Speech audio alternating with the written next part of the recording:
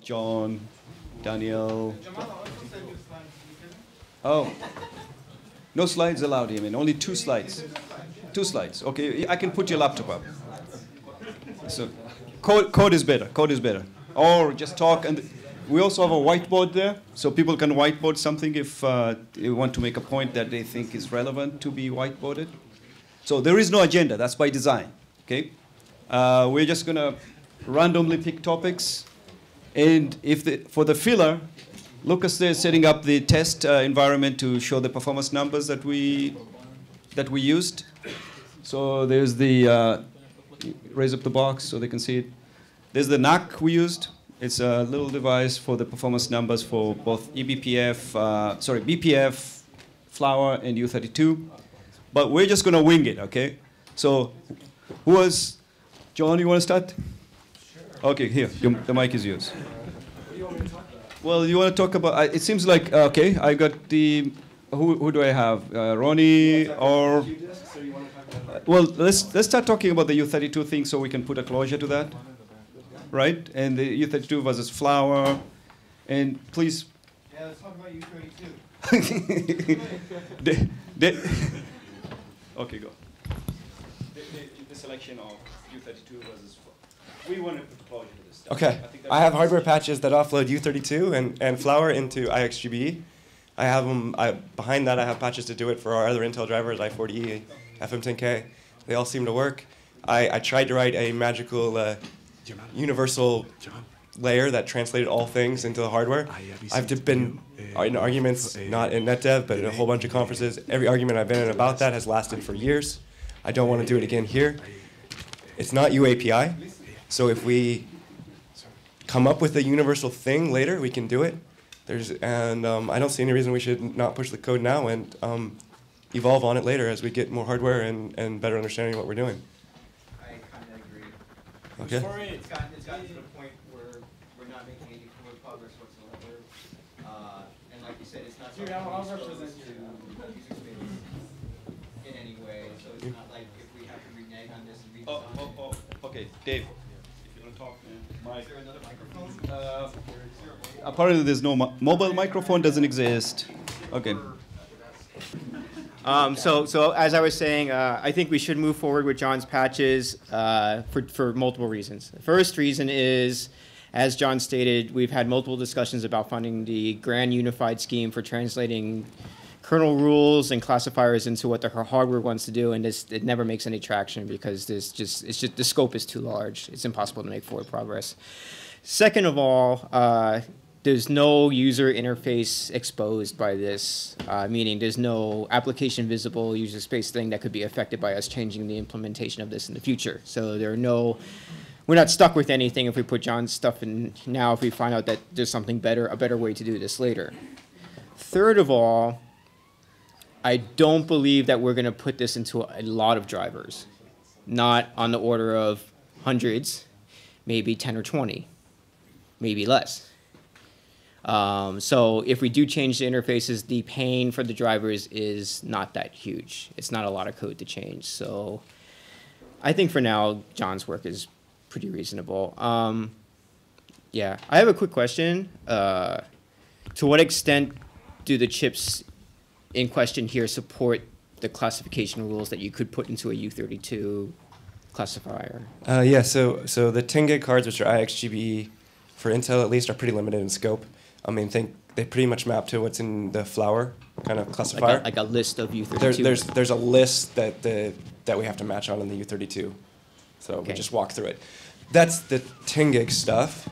The 40 gig stuff gets quite a bit more interesting because now you start to include all of the header prototypes and things. Some headers that we don't support yet that you might want to match on, but you don't necessarily want to go and add entire kernel support, right? Because we already have VXLAN, we don't need anyways. You get into that discussion. And then the 100 gig stuff gets kind of the same story. It's even more flexible. And then I think eventually you get to the point where the hardware is programmable as far as the parse graph goes. And you can put whatever you like in the hardware.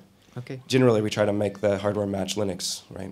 Because that makes the most sense. But if you want to match on some, if you happen to know there's some U32 filter that you would like to match on, we can add it to the hardware. Okay, cool. So Can't go too far. I'm attached by a string. Because unfortunately we have no mobile mic, so mean- come up front and then you will video and we'll record. So I think that the story John told is pretty much on the money. So I'm working with Netronome, and they already have fully programmable hardware. So from that point of view, it's really just a question of not what the hardware can support, but what the firmware supports. So I can't say what it will or won't support, but from a hardware point of view, anything. Cool. Okay, so here's what I'm hearing, because I also like the Mellanox patches with Flower. They're going with the 14 tuples or so that Flower supports. I've already written the Flower ones as well. Okay, so I think, in other words, if someone can use U32 versus Flower, they should be free to use that. Or? So we were unlucky to submit 2 hours of it, John, but no, I'm kidding. So again, we as John said, like what we suggested can nicely integrate with what Justin has suggested, and so in the hardware API in the NDO level, you could use U32 or Flower. That we're okay with that. We'll do the Flower. As for our hardware, you were asking. Currently, the hardware is more friendly to Flower stuff, like open flow rules. Okay. But down the road, we have a more flexible hardware APIs coming up. That So could support U32 more directly, is what you're saying. Something like that. Yes. Okay. Yes, which is more flexible. So it looks like we have these two converging and- caps. Yeah, yes, it converged very nicely. One thing that we did, and maybe if we can do a short circuit here, it will save some spins on the mailing list. What we also did that you didn't do initially, we were the NDO API did not include explicitly the TC construct because Flower uses the flow dissector, which is a generic infrastructure added by Eric Dumazet a few years ago. Right. So we were using that in the API level, and for some reason it got a bit of negative feedback, which I don't necessarily understand. So the question to you and to you is, how would you like to really see the Flower internals to the NDO, or you prefer something like more of the flow dissector? Okay. We like better the flow dissector, but which represent the matching. The problem is the flow dissector is a data path. Microphone. So flow dissector is done in the data path of the kernel, unreceived, right? Yes. And it's a generic structure Yes. that is handled in software all the time. You don't necessarily want to add arbitrary fields to that because it needs to be fast. I think I thought the question was, do you want to pass the flow dissector object into the NDOs? Yes, that's the question. If that's useful for Flower specifically, I then think go it for is. it. Then I think- do I it. think- Yeah. Okay. But it doesn't make sense for like U32 because it's Yes, not I was flexible asking enough. for Flower. Sure, if that's how you want to do it. That's not how I did it, but I'm glad they changed my code to do it that way if you think it's better. Okay. I'll take a look at it and make sure Okay, it works, okay. but I think that's fine. Okay. So I think good, we made progress. So another point is initially we used switch dev, and now it's more leaning to an NDO, and we're okay with that, especially when for the virtual case switch that Ronnie was talking about. But this is only one use case. Do you have the second use case is SRIOV when you have those representers, and of course a physical switch. So what we were discussing. So let's start with the NDO, and then see how it goes to switch dev. I think for a lot of reasons we should start with the NDO, because right now we have a lot of problems with SRIOV because those things are invisible to the system. Yes, but we are going I'm saying that we should solve that other problem somewhere down the line because there's a lot of issues involved with that. Yes, but this is going to be changed. But if you look on, let's say you look on NDO and on physical switch, we do one together, okay? So you will start with NDO and then we'll see how the switch DevOps looks like. Jerry, you wanna? Yeah, Jerry, do you have any opinions? Stick. I think that it doesn't really matter if we use NDO or SDO. It's just an entry point to driver. It doesn't really matter. I mean, do you want to revector it through another switch dev op? it doesn't have to be a switch dev op. It can be NDO. It's not a problem. You just push some flow description down, and that's it. Okay. Some actions, and that's it. That's it. It's just an entry point. Doesn't really matter, I guess. But I wanted to say I agree with the approach we are taking now. I guess we are taking now for the just to put something there and to see what will happen, essentially. Yeah, because the alternative is that we sit on our hands for 2 more years. Exactly, we already did that 2 years, so let's get the wheels rolling. Yeah. Yeah, regarding the way, I mean, all basically was telling what kind of structure we can pass to be used to transform that to GT to convert it to the internal hardware representation. So. So far what we have at patch is for U32. I think it's a way to go. I have an internal representation that I think it can represent what Amir has sent, what John has sent, and it can cover also not only payload matching, but also meta matching and payload mangling and actions in a generic way. And it's basically what we're doing in NF tables in user space. And I mean, during that conf, we agree on the fact that we all want to offload every front end, every classifier, everything that we have currently. So is it possible that I can send an RFC with the patch only with internal representation, so we can have a look at it and try to agree on how to if that's the right API. So. I mean, try to get the internal representation infrastructure consolidated, so we make sure that all the front ends have what needs to be expressed before starting to add code incrementally. You mentioned on the mailing list that you have 30 more patches following up, but I mean, I would like to know how that structure, how internal representation is grown and how it evolves. Yeah, so the other patches are for the other drivers mostly, and then to extend, like if you see that first patch, I just did like some very basic filters. I did like L2 stuff and maybe a few IP addresses, just because I didn't want to bash the mailing list with a bunch of patches that started matching on TTL and strange things that we only have a few people doing. But I just wanted to show that the interface could support that. The other piece that I have in the patch series that I think we could probably talk about, but probably not here, is it's useful if the hardware exposes its capabilities at some level, just so that you have some idea what's going to fail when you do this. So we can do a Git parse graph, and we can show the parse graph to user space, or we can show the table layout to user space. And how do you plan to do that with TC as well? What do you think about it? Okay, so can we leave the capability discovery for a later discussion? I think Pablo is trying to make a valid point. I mean, if with regard to like NF tables, I'm open to trying to consolidate things, but I also don't want to get stuck in trying to figure out how NF tables and TC are merged together. I think as a kind of case in point, TC and NF filters haven't merged in the software stack for years. So I'm not quite really sure if it's the driver's job to try and merge the two.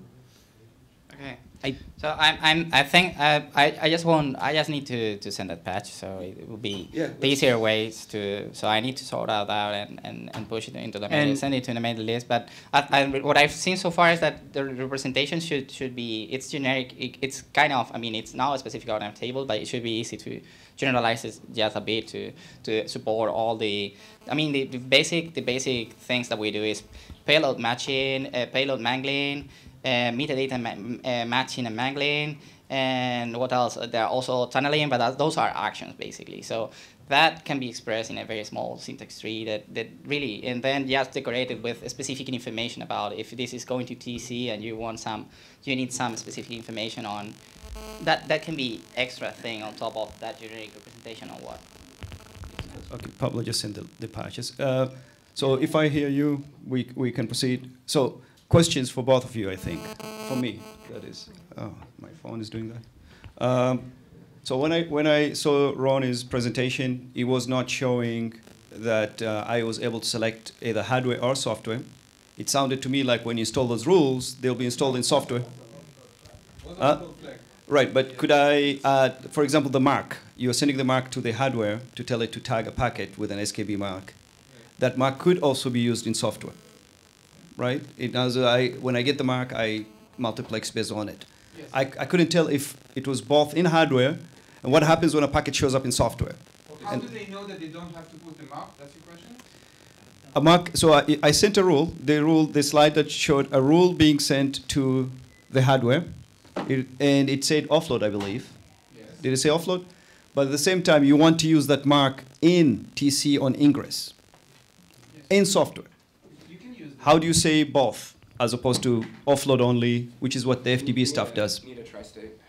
Right. You do hardware, software, both, because it needs to be atomic. That's what I thought was missing at this point. So both patches must consider this, or John's patches, you have to consider that, right? If it's up to me as a policy person to say, right, I either want to say this is only in software and I can leave that offload. It's binary right now. It's hardware or software, but I may want to say both, right? And I'm assuming that if it's in hardware, that is an or in software, correct? Like, how do you structure that? You don't add it in the hard software path. Okay, there is a whole list for just software, for hardware and software. Okay, cool. That's the only other question for you. So your stats, I think Jesse asked you a question, but I just want to clarify because I wasn't sure I understood your answer. The statistics. Okay, now someone is going to make a joke, but okay. Jamal asked about statistics. Right, the statistics on the drop rule. Right. My understanding is how many possible if I have 1 million flows or whatever your capacity is in the hardware, can I have a statistic per flow? So yes, you can have a statistic per flow. Right. Up to some few millions. Oh, okay. You answered my question then. So and when I do a TC, when I try to list the filters or the actions associated, I will get stats per flow, yeah, as long as I type. Thousands of flows. All right, cool. That's it. That's the only question I had. No, it wasn't part of this pattern, but we have to structure how the TC would ask the hardware on the statistics per flow. Right. John, do you have it in your? I think you guys have stats. Depends on the hardware. But how did you think to structure that into? If you use the mic. So the question was about statistics and how do we do per rule statistics. The 10 gig cards don't support statistics, okay, so they didn't have it. Right. But I understand the 40. But the 40 gig has limited number. Has a limited number, yeah. But I think you'll have to just report it back in the list of when you do a query. It has to be back. Right. So I do a query and it goes to hardware. Yeah. Maybe sometimes the software caches it at yeah, the point. Yeah, sure. So you don't have to keep polling right, the hardware. Yeah. That's fine as long as it's close to accurate. Mm-hmm. But the 40E has only about 5 stats. So when I add a TC drop rule, it comes magically so with do you want to make it implicit or explicit? Like, do you want to have the user required to put it in, or maybe opt out of statistics? We don't want them to opt out. If it's implicit. If when I ask for an action, it comes with stats. It comes with stats, okay. Yes. So that sounds okay. But that limits. So question, I guess you'll have to repeat it. Mike. No, okay, I'll repeat it. I'll repeat it for you. Right? I mean, the problem is, what is the failure case, both for not having resources or having an action you can't take? Okay, so the question is, if you have limited resources, for example, the number of stats being less than the number of flows possible, how do you deal with that? Or an action you cannot take in hardware. Well, I'm assuming that if we end up doing discovery, assuming initially somebody knows that this hardware supports actions. Yeah. So that's why you have the hardware and software. So that's why you have the hardware flag, the software flag, and the both flag, right? If you have the both flag, then the error case is you just put it in software because you can't put it in hardware.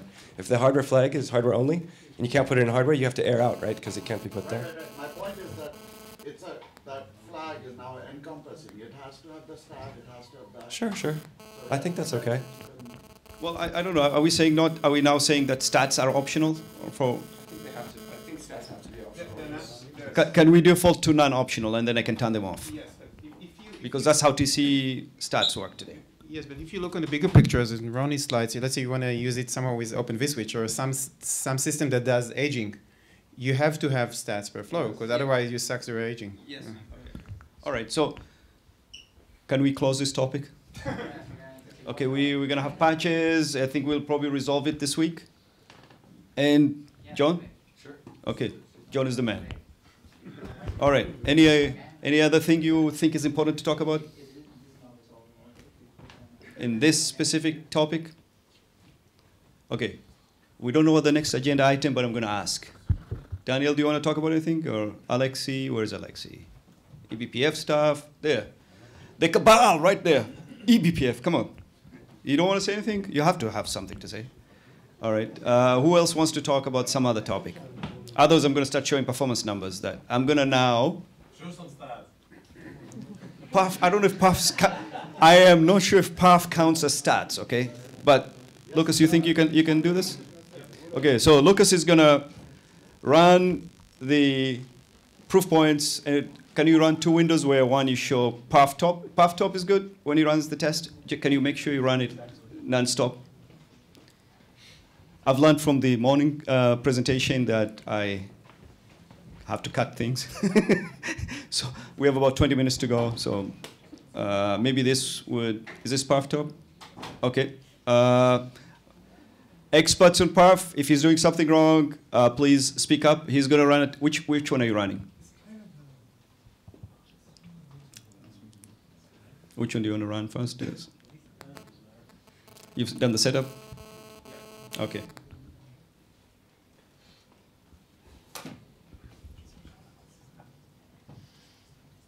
All right, so just let us know which one you're going to run, and I'll just be the MC for you. To be, maybe, just put it in the background. And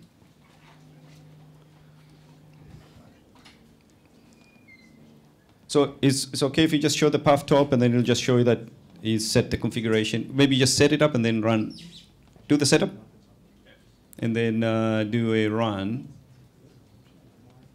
And then show them the setup, and then you can do a run. Can you run it with with packet gen 0, so you can hit Control-C instead of timing it? Okay, cool. All right, so this device, Core i7, it's about $500. It's got 16 gigs of 2 times 8 DIMMs, which are 1600 megahertz, and an SSD. It's described as a 3.1 megahertz CPU. We've never hit that. Maybe there's some BIOS options we need to turn off. Which one are you starting with? Okay. Anybody wants to fill 2 minutes, 3 minutes here? John? Or? Yuri? Okay, here. I would like to hear how U32 handles VLAN. For example, I want to match on the IP fields, so the VLAN changes the location of the IP field, right? It doesn't handle U32 VLAN very well. Why? Okay, so why would it not handle VLAN very well? You've got an offset, you've got a type you can match on. Well, the problem is you need a two-way tree coming in, just like the BPF programs that TCP dump uses to match on IP headers. Okay, okay. You see what I'm saying? We can fix it, man. I know. Right. I'll give you a Okay. It does the same thing BPF does. Right? I'll just adjust the header and then we fix it back. Okay, cool. It'll be like a new option. Right. No, but our hardware parser doesn't care if the packet has VLAN or not. It can just match on the IP. So what am I supposed to do in the driver? Am I supposed to collapse the tree that you build earlier if I want to match on the IP? The U32 takes where the packet starts from, and it starts at the transport layer. We can find the transport layer in the parser, in the hardware. So the way U32 works right now today is it starts its parsing at the transport layer. I only support the ingress. Okay, so UCG2 had, like, it's different. So you Mike. Okay, I'll repeat what you say. It's too bad we don't have a mobile mic here.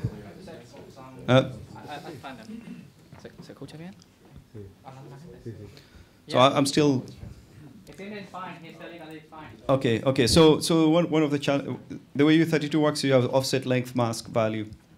So you can, at the moment, because we traditionally were always matched at the ether type level after the ether type, so what he calls transport, it allows you to do negative offsets. So you can say if you go -14, you're hitting the source destination MAC address, yeah, and you can extract the whole header. And the SKB will have some of those details, unless you're running only at ingress, in which you have to go and build them up yourself. Are we doing good, Lucas? Okay.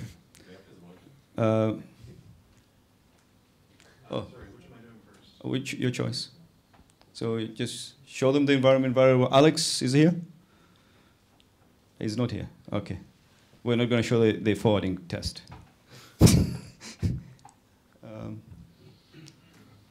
Pick one and let's go with it. You may have to restart path because.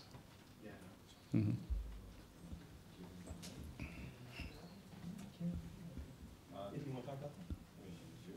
Jamal, Yeah. the stuff is going, can I talk about killing the spin lock? Yeah, sure, Joe. Yeah, so I wrote some patches that remove the QDisk lock and move it into a per QDisk kind of thing. And so there's a flag that each QDisk can set on whether or not it needs the QDisk lock. A lot of the QDisks don't actually need it.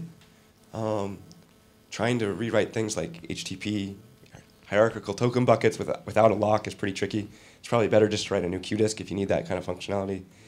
The performance I saw was, just with that, wasn't so great. It was like 1 million packets per second more, which maybe is pretty good, but isn't as great as I thought, because you still have the per Netdev queue lock there.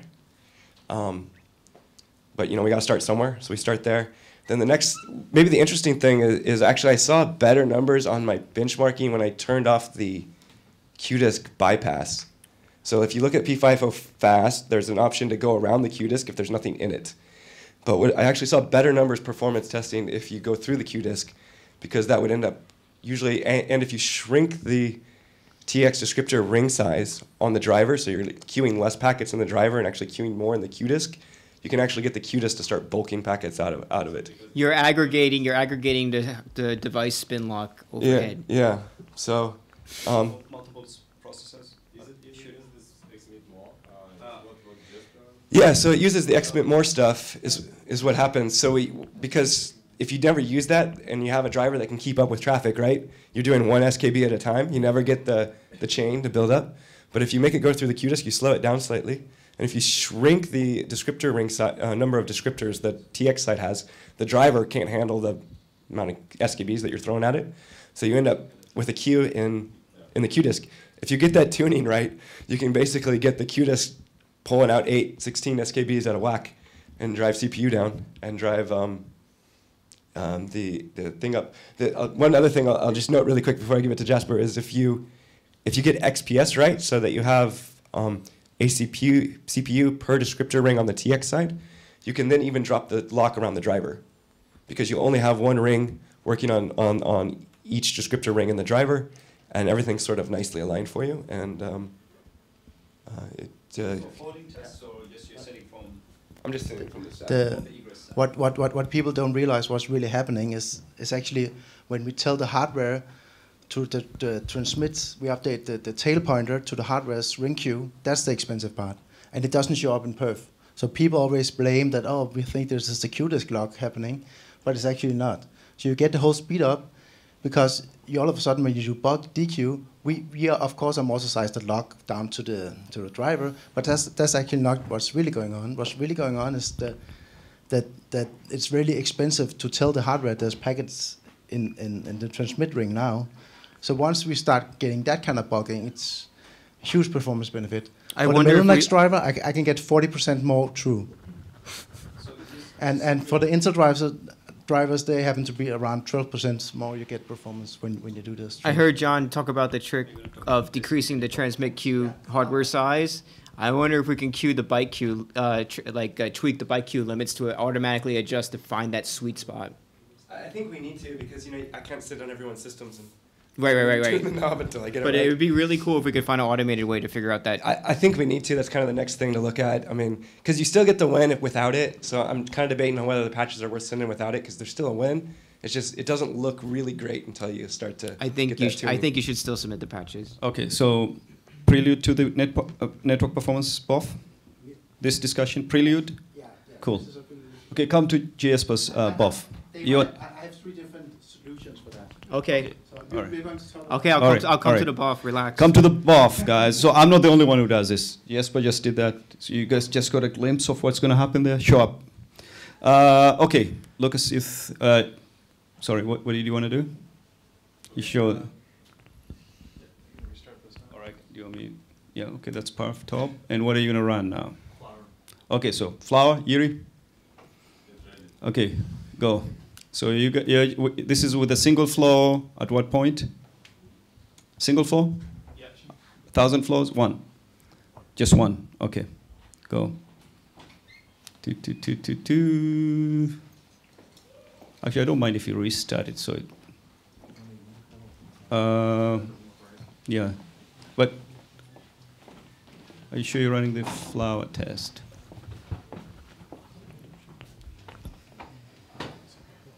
Ah, there.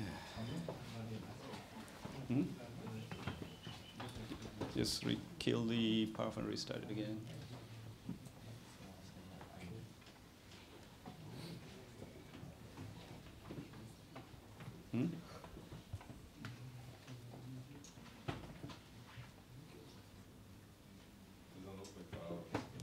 Well, the mem set there looks like something flower would do.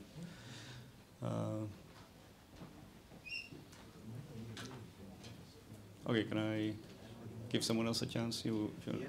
Okay, any other topic? The CLS Act, do you want to say anything about it?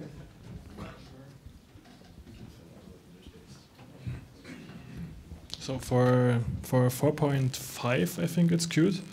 We have a new queue disk which is called CLS Act, and it's basically similar to Ingress. So CLS Act is for adding classifiers and therefore also actions on an ingress point and an egress point. The egress point that was newly added for that hook, it sits under dev QXMIT, so every packet will flow through that. And at a point before the queue disk is basically selected, and before you would run normally a classifier on a classful queue disk, so it's like and it therefore also runs outside of the log of the queue disk. So I think it's really useful. For example, when you have some virtual device and you don't need to, and you run things like eBPF, for example, as a classifier, then you don't need to have something like, I don't know, like a fake queue disk that is classful just for the fact of adding a filter for that, or where you can modify or forward packets. So I think it's really useful. Yeah, actually, I'm curious who the hardware guys that are trying to offload, like yourself, John, have you guys looked at this? I know you had a different approach on how to bypass the queue disk lock. It was more or less the same. It just wasn't as elegant. Yeah, so the first approach was to add an extra callback handler to MQ prior, right? And then you pass that through, but it would only be limited to MQ prior, and so here you have, like, it's more generic. Okay, more generic as this is more usable than just MQ prior.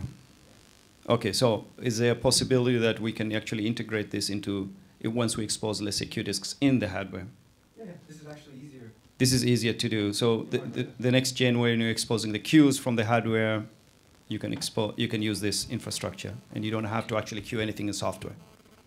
Cool. Out of curiosity, how fast are these operations when let's say I just read a stat or I add, how many flows per second can I add or read? The general rule of thumb is that you can update the entire piece of hardware once per second. Once per second. That's the guideline. But say you want to delete everything and then add everything new, once per second is the So I can add how many 8,000 per second basically. Oh, that's like the I'm looking at piece of hardware, yeah, but yeah. Right. Think more like 500,000 per second. 500,000 per second. That's very cool, man. I should be. That's Metronome. 1 minute for how many? Millions per second. Shit. Okay. Can you edit that part out?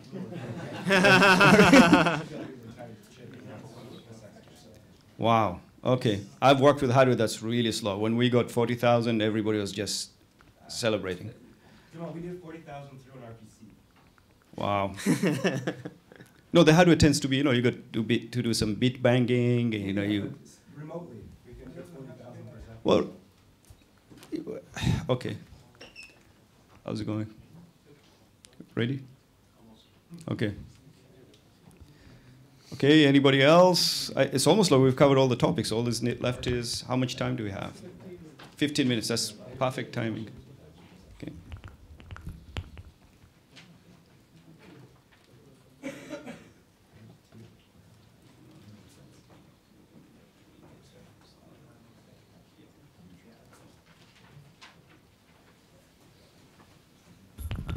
We'll make, by the way, our scripts that we used for all of this stuff.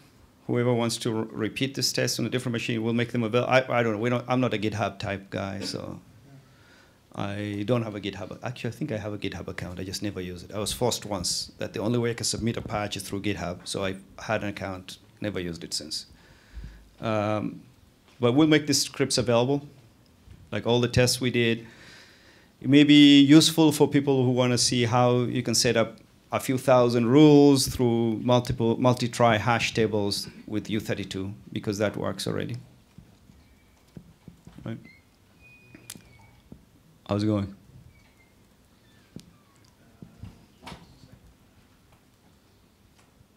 And I hope we can, for the rest of the few days, we can interact and take a look. I'd like to talk to Daniel and Alexi. Well, can you maybe talk about your new wizard type stuff? The what? Wizard type stuff. You presented a year ago, but I forgot. The IFE action? He's ready. Okay. Yeah. Yep. Okay, can you, before you do that, can you show the rule? If you can pull up the window, what are you setting? Okay, this is Flower now.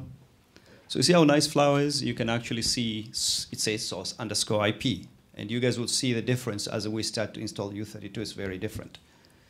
Okay, I guess he's already run a test. Okay, go for it, puff top, and then run a test. So he's just going to run a test with one flow that has a single 5-tuple or 1-tuple? One tuple. So the easiest, the simplest way you can go, it just marches on source IP, okay, and then drops. And you can see the R hash table right away and the mem comps. I told you about this, right? They're way up there, R hash table. I know you can probably replace, it's probably sensible to understand this. There's a single rule in the R hash table. You have to reconstruct every time. But it's clear that the classifier is being invoked, the CLS flower, the entry point, FL classify. And then you can see that, unfortunately, there's a few things that are hidden in macros, so Perf is not very good at that. It doesn't quite display the breakdown. I tried to go and change it to be functions, but I didn't have time to chase it. So it doesn't do macros very well. Like if I, for example, R hash tables calls a lot of macros. Is there something we can do right now that will show that? Can you go to R hash table, J hash? In which one? You have to select. Go to R hash table, and then hit A, capital A. There you go. Yeah. But that's just a hashing function, Jamal, right? The compare, right? That's just a hash function. That's just a... Yes, so this is, the memcomp was the most expensive thing. Anyway, that code, let's talk afterwards, but I just wanted to show you that, right? It's possible that that's nothing that can be optimized, maybe. But go back. In any case, what you see that with Flower, because you have single rules and you have the hash does help in terms of how fast you can look up things, but it gets slower and slower as you add more rules, right? And the bottleneck tends to be the hashing. I think it's the hash compare, which you can replace. Right? Okay, so can we do another one maybe? Which one are you going to do next? Okay, I can now talk about that. What did you ask? Oh, okay. Cat proc CPU there, CPU info.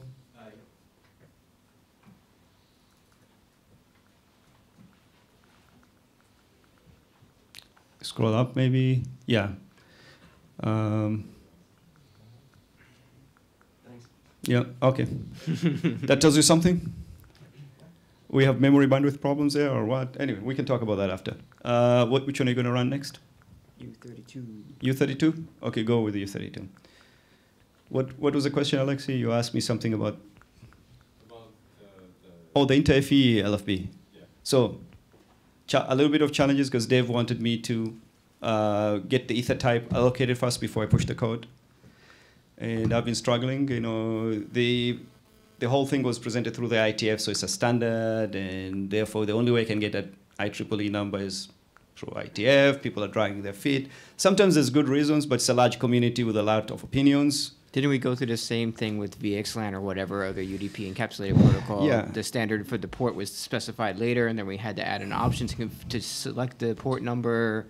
So let's try to learn from how that went. And we try to avoid that. It's in the draft. It says clearly this is what we're trying to avoid. There was a mistake when with the VXLAN UDP port, Linux selected one, then ITF decided it's a different one, and then you have all these challenges afterwards because some guy built an ASIC that uses a different port. Blah blah blah blah. I haven't got very far.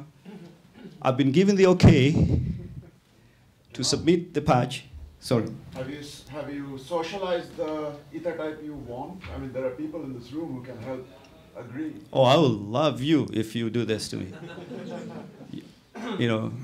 Offline discussion. Offline discussion, but so that's one option. The other option is there's a couple of reserved ether types that we're going to make defaults, but allow the administrator to change. What we expect is that this kind of setup works only in the administrator owns the whole setup. Let me know when you're ready. So they should be able to set what the ether type is. Sorry, Daniel. The other option would be to have not a default at all and to require the user to specify something. And when you have allocated, then you can make it. So this is the challenge, right? I mean, DJ is whining about how unusable TC is. So now what do I do? I mean, I'm making it more unusable because you have to specify options like that. So it's. Yes, but should I make that the default, as opposed to someone wants to override the default? I think Daniel is saying instead of doing system override, doing netlink. No, it's going to be netlink. I mean, you can change it only through netlink. I have no idea how sysfs works. Oh, just kidding. But I never do anything with sysfs. All right. But anyway, let's talk offline. I'm open to ideas before I submit the patches. Okay, go ahead. So which one now? U32. Before you do that, can you show what you're installing? Okay, so single rule. Okay, you can see how tricky U32 is. The numbers at the top, which says FH 800:800. And then that somehow translated into English again, order 2048, which is hex 800, key hash table 800, bracket 0. That's the thing I was showing on my slide, how you actually identify which rule it is. Each rule has a 32-bit ID, and that's the ID.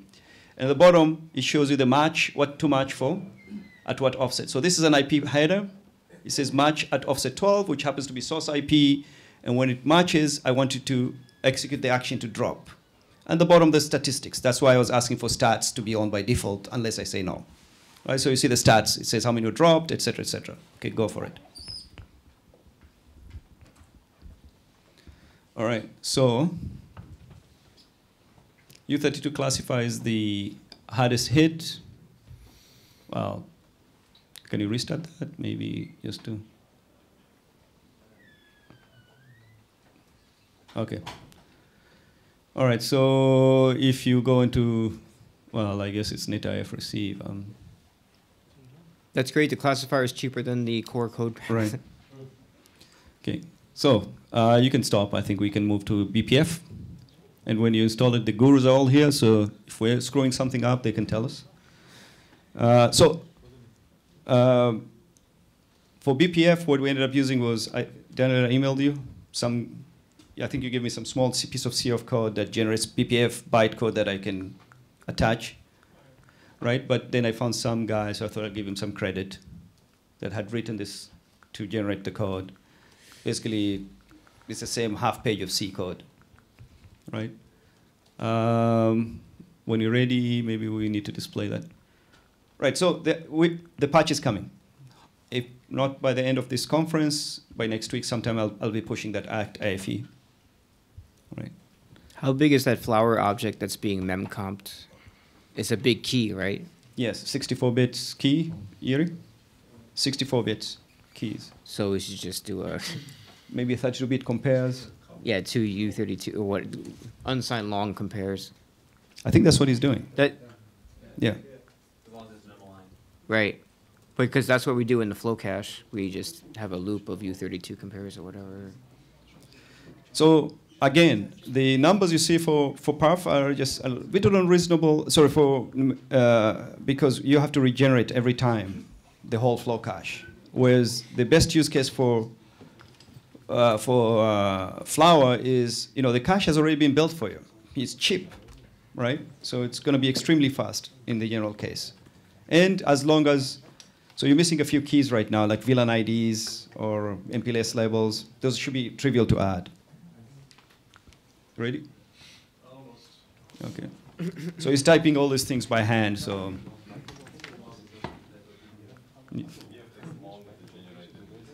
So that's the other question, is that if we were to do this, well, I have a question for you. So this is a discussion I was having with Thomas at one break.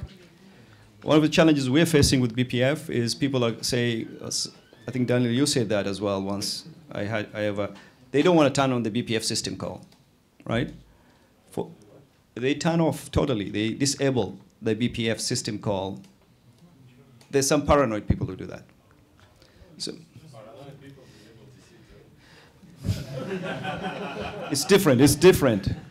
What I mean is it possible to sign the little programs that I pushed through BPF system call and have them verified? Just the same concept as modules. The same reason we sign modules. Right. I think will make my problem go away to use BPF. People. Let's talk to people who compile off BPF system call and talk to them whether signing will change their paranoia in any way. Yes. Okay.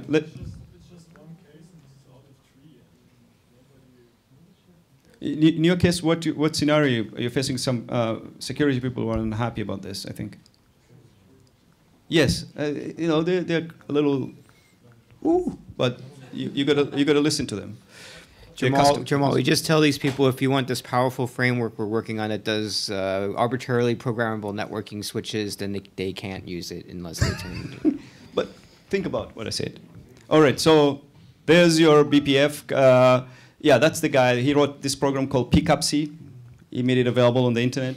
So you just run that, and it generates the object code for you. And so the way Lucas runs it is, it dumps that, and then he cuts and pastes that. All right? So now we're going to write, I don't know if you can tell from just looking at the opcodes there if that's an optimal program or not. But so again, from a usability perspective, there you go. You can see the difference in usability. Flower, U32. Okay, go for it. Yeah. Have you tested it, or you can start it and then we'll start path after. That way we don't have. You've started it. All right, there you go. You wanted to know what was hitting. The what? Oh, BIFJIT. Did you compile it? Oh yeah. Okay. Good. Just turn off. Yeah. See, I knew they were going to catch something. But yeah, we did run both BIFJIT and without. And those numbers you saw, eventually we decided BIF with just-in-time compiler was always faster. So we stopped testing without just-in-time. So the numbers I was showing are with just-in-time compilers. U32 was still faster. So this is a challenge for you, my friend. So I'm here for the rest of the week.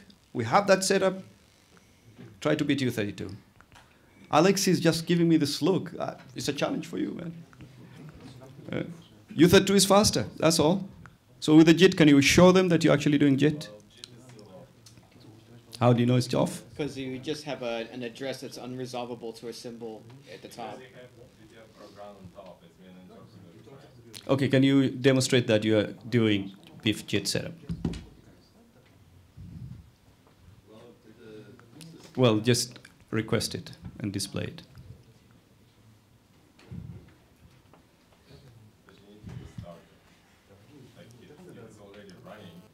Yeah. So Sorry, where is it? Okay, there it is.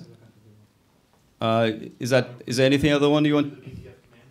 Yeah, so restart the whole TC again. Okay, so you have to delete and add it again. Yeah, because it's already Okay. made a decision to All compile right, it so or not. do that, please.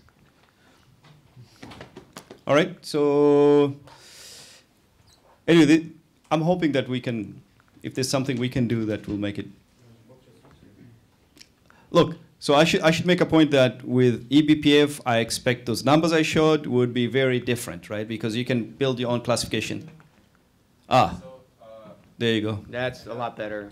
Yeah. So another thing that Daniel did, like you see this 9% spent by TCF GAC. So that's what, what's it called? Direct? TCF actually. The DA mode. So it's Yeah. in DA mode.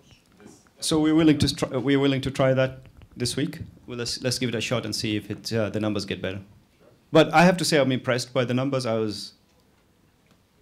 thought you were not going to hit those kind of numbers, but kudos. Actually, yeah. Another thing that is wrong, I don't know what you did, but this more positive offset and half offset is shouldn't be there. It means that you're passing the, like, it's the length, it's like, you shouldn't see this stuff because it's just supposed to do the load from the data, and when it's using the sample function, this is slow pass, meaning that it's actually trying to access beyond the packet line. Okay, so the opcode that was generated may not be the most optimal. Like when it's JIT, it just loads from the packet with a single load. The only thing it does after JIT is Scroll down to highlight SK load word positive. Yeah, go down. No, one up. To SK underscore load. That one. One up. Yeah, there. Yeah, leave it there. Oh. No, the functions are valid. Right. Okay, so we can take this offline. This is the kind of feedback I was hoping to get, right? So the JIT, so the numbers we showed in today's presentation towards the end, those are with BPF JIT as configured just now. Without BPF JIT, they were lower, right? So this low hanging fruit is this direct mode. Okay, that we can try. We can try. I don't think it should take more than 30 minutes to. I don't know about so. You need to generate the opcode for it and all that. But so the thing is this, we did not see much of a difference between the action doing the drop or IP received doing the drop. That's why I did not think it was going to be a huge pain. Huh? Okay, we got 5 minutes. Yeah.